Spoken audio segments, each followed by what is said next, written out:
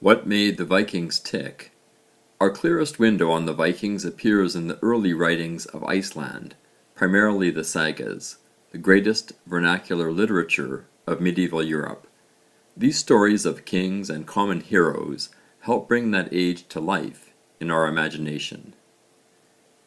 The swan-breasted and swan-necked Viking longship fueled the Viking Age from 800 to 1066.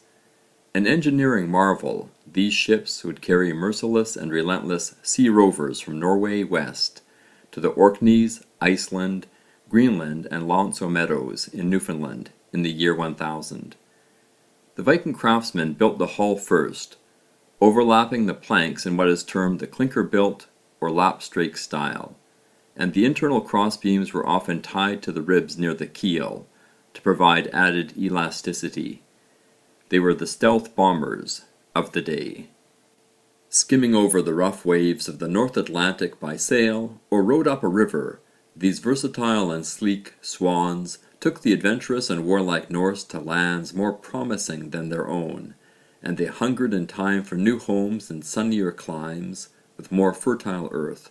According to the sagas, the unifying efforts of Harald Finehair, the first king of Norway, forced many freedom-loving Norwegians to set sail west, and some of these displaced Norwegians, both nobles and farmers, transplanted their democratic and literary heritage and habits in Iceland, a fortress of Norse culture.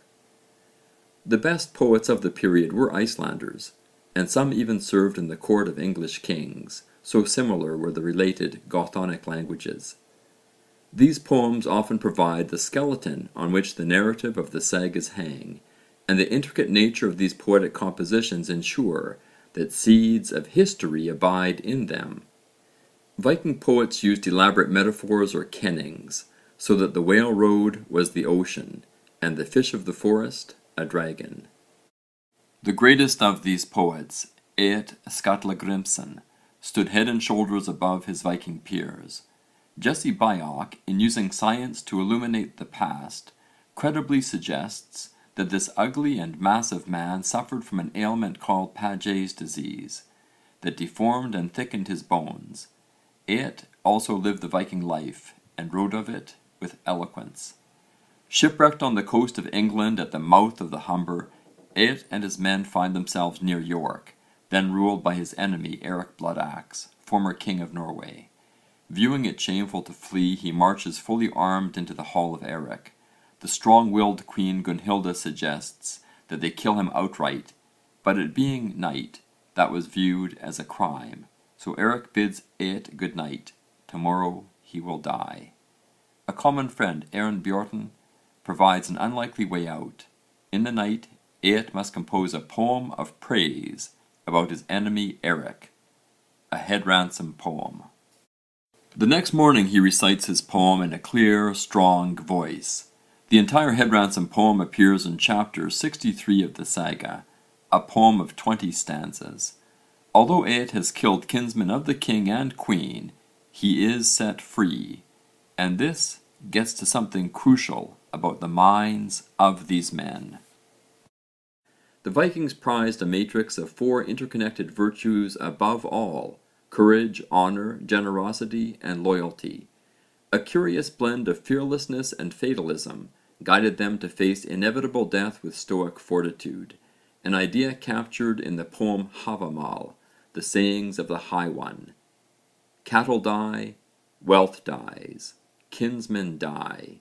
You yourself must one day die, but word fame never dies for him who achieves it well. The poem promises immortality to Eric, so he frees the killer of his own son, an act of incredible generosity. To the east, the longships took the Swedish Russ along rivers to build Novgorod and Kiev, the first towns in the country that would take their name, Russia. But the most highly contested prize was south, and in the Viking Age Norwegians and Danes shocked the shores of Ireland, the United Kingdom and France, a hammer from the north.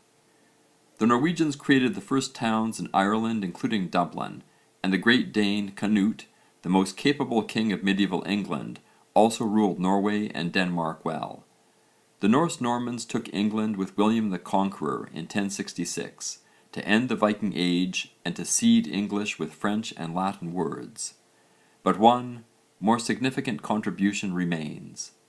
The eagerness of Vikings in the Danelaw to communicate with their southern Anglo-Saxon neighbours produced a friction that led to the erosion of the complicated inflectional word endings, so that the English language increased in simplicity, clarity, directness, and strength. Professor Tom Shippey vividly explains the loss of grammatical word endings.